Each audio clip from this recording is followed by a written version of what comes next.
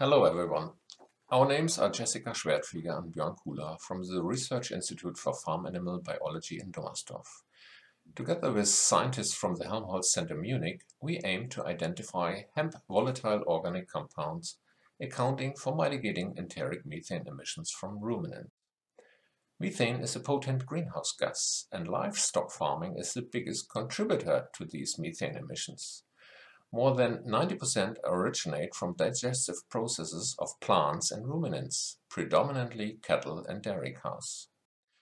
Recently, an essential oil extract from Cannabis sativa has been identified to diminish methane formation in vitro.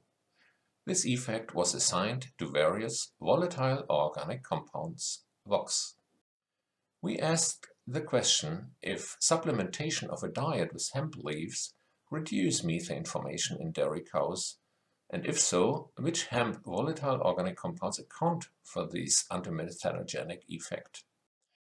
To approach this aim, a total of 12 cows from the FBN herd were fed a basal diet, which was supplemented for the experiment with either hemp or soya to meet isoenergetic and isonitrogenous conditions.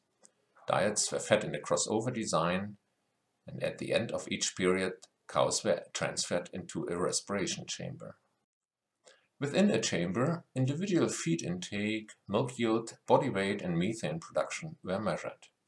Feed supplements were sampled and ruminal fluid was gained by oral tubing, and samples were sent to the laboratory in Munich. Plant material and rumen fluid were analyzed for VOCs by heating the samples at 15 degrees Celsius. VOCs were captured in the headspace and subjected to GCMS analysis. As a result, we found that the VOCs profile of hemp leaves and soya beans and their respective rumen fluids clearly differed from each other.